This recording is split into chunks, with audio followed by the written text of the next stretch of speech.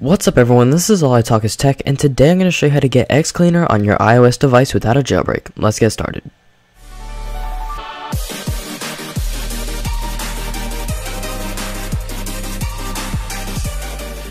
Okay, so the first thing you're going to want to do is click on the link down below in the description, and then go ahead and tap on Jailbreak Apps.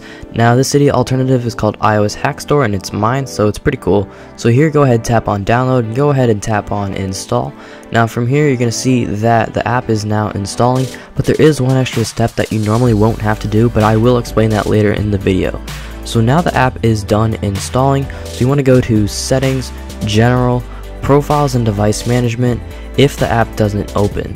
And then from there, once you get to Profiles and Device Management, you're going to want to go ahead and tap on Trust. Now I already have it trusted, so I don't need to do that. Okay, so here's this extra step. So it's going to come up with this pop-up asking you to install Tutu. You have to click on Install for this to work. Tutu added this new security thing, I'll get into that. So here, tap on Regular and go ahead and tap on Download.